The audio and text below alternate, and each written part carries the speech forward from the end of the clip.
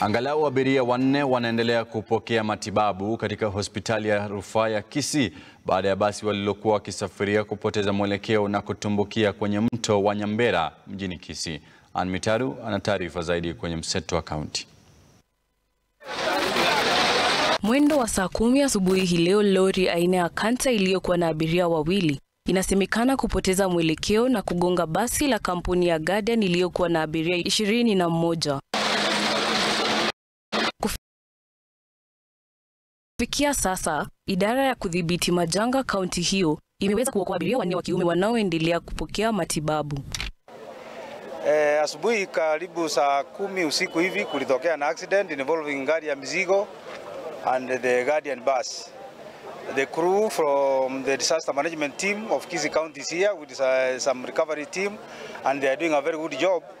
Sooner or later this vehicle will be brought on, will be taken away from the accident scene. Many people were injured, but God will take care. Kwingineko, serikali ya kaunti ya Kakamega imezindua sera itakayotumika kupambana na dhuluma ya kijinsia, kwani kufikia sasa visa vya mimba za mapema miongoni mwa wasichana wadogo vinaendelea kuripotiwa. Because we realize the fight against gender-based violence is not a fight for the Department of Health.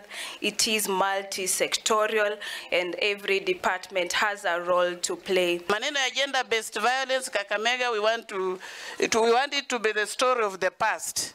Maneno ya kufinyilia wamama chini. Wamama wanafinyiliwa kwa njia nyingi. We have no right, we have no voice. Wakati umepita, kila mama ana haki yake. Kando na hayo, zaidi ya lita 2000 za pombe haramu almaarufu makoli zimenaswa na washukiwa wawili kukamatwa wakati wa msako unaoendeshwa na polisi kwa usaidizi wa wakazi wa Mororo, kaunti ndogo ya Bangale, kaunti ya Tana River. Naomba vizuri sana venye tumeshikana na tuendelee tushikane ili tuweze kupambana na hii pombe haramu kwa sababu ya wananchi wetu. Kwa mujibu wa kamanda wa polisi wa kaunti ndogo ya Bangale Joseph Katuku, baadhi ya biashara hizo haramu zinachochea zaidi uhalifu wa aina nyingine kama vile ulanguzi wa pesa, ulanguzi wa dawa za kulevya na uhalifu. Na tumeona ya kwamba hiyo peke yake ambayo ilikuwa. Kuna nyingine ambao labda imekuwa ikifichwa mahali mbalimbali, lakini tunashukuru kwa sababu wazee wa mitaa pamoja na chief wameweza kutusaidia sisi kama ofisa wa usalama ili tuweze kukamata ama tuweze kuikabidhi hiyo pombe. Hatimaye, muungano wa kitaifa wa wahudumu wa uchukuzi wa bodaboda umesema utashirikiana na idara za usalama kupunguza ongezeko la uhalifu unaotekelezwa na wahalifu wanaojificha ndani ya sekta hiyo. Kwa wale bodaboda ambao wanasumbua wananchi, na wengi tunajua si watu wa bodaboda, ni watu tu ambao wamechukua pikipiki kuitumia katika hali ya uhalifu.